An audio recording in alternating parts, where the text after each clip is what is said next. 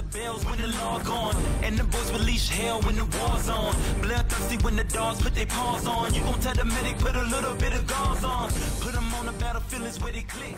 Hey, welcome to your first Monday.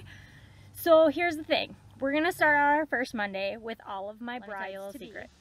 Most of your wedding, in most of your dresses, guess what people are gonna be looking at?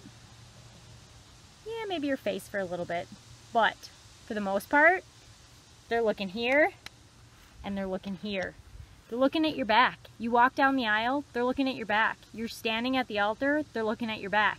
You walk back down the aisle, you have your first dance. You stand up to do your kisses every time the glass tinks. They're looking at your back. Did you think about working out your back? Probably not. That's why I'm here. So here's the thing. This can be for a bride. This can be for a bridesmaid. You're all wearing dresses. Mother of the bride, get on in here. Everybody's eyes are on you. So let's make sure that you 3 different ways to do this exercise so that if you're just a beginner and you need something a little bit less impact, we will start there. Then I will show you the regular exercise that I want you to be able to work to. And then if you can get to there and that's too easy, I'm going to give you a progression that's going to be even harder, and that's where I want you to be at. Pay attention. We're going to go through these. If you have questions, post them in the comments and we'll take a look at them. Good luck, okay, guys. I'm keeping you guys down low. I'm going to go stand up. I'm going to show you what we're doing. This is step 1. So this is if you're a beginner and you're just kind of coming into this and you're like, I don't know if I can do it. You can do it, but this is where I want you to start, okay? What you're going to do, you're going to stand up tall like this, and you're going to do what's called an inchworm. An inchworm means that you bend down and you walk your hands out into a plank. A plank just means that your feet are together back here, and you are nice and straight, your arms are nice and straight, and you're right here. You're going to walk it back, okay? That is an inchworm. You're going to come back down, walk it out, stop in plank, and walk it back. You guys, that's step 1. Once you hit step 1, I want you to add a piece into that, okay? I want you to do your inchworm. Take it down, walk it out, and when you get to here, I want you to do a push-up. If you need to drop to your knees to do your push-up, absolutely feel free. If you can keep your legs up and do your push-up, I want you to do that, okay? So that's your step 1. That's your beginners. Then you're going to crawl back up, do your inchworm, push-up, and go back. Do 5 of those a day, you guys. That's it. Nothing bad, nothing crazy. All right, moving on. Here is the actual exercise that I want you to do. So if you started at the beginner, I want you to work into this next one, because this is where I want you to be at to really work those back muscles. You're going to go down like you're going to do that inchworm we just talked about, okay? But you're only going to walk out a little ways. You're going to take about 2 steps out. I'm going to show you from the side. I have about that much of an angle, okay? When you do this, you're going to take that angle and you're going to do a push-up from here.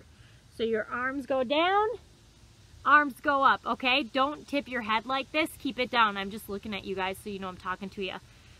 Again, I'm going to show you that one more time. Down, up, okay? I want you to do like 5 of those a day, twice a day if you can do it, because that's really going to work those back muscles. These are super awesome for your arms and your back. And that is what everybody's looking at. I'm going to show you from the side just so you can see it. Arms are down, and you are going down and up. If you guys got to bend your knees a little bit, that's totally fine. Down and up, okay? All right, y'all, I hope you're ready. We are doing the progression for that same exercise. So we started with the beginner. Get that down. You're going to do that second one. That's the one I want you to focus on. If you are really good and you are ready for this next one, I want you to do it. I want you to be very, very careful, okay? Maybe have a spotter the first time you try it, if it's the first time you're trying it. Find a wall, and basically what you're gonna do is crawl your feet up that wall, and you are gonna be upside down, and you're gonna do the push-up from there, okay? I'm gonna show you on this wall behind me.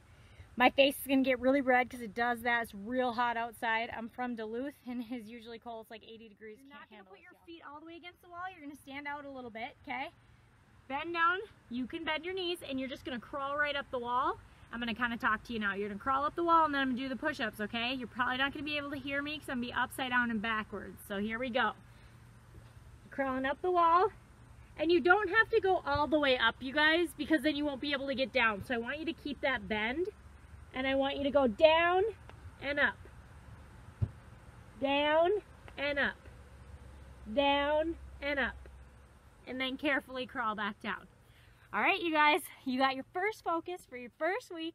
I'm so excited for you. Good luck this week. Have a fantastic week, and I'm glad you started your Monday out right. Bye. And the boys release hell when the war's on. Bloodthirsty when the dogs put their paws on. You gon' tell the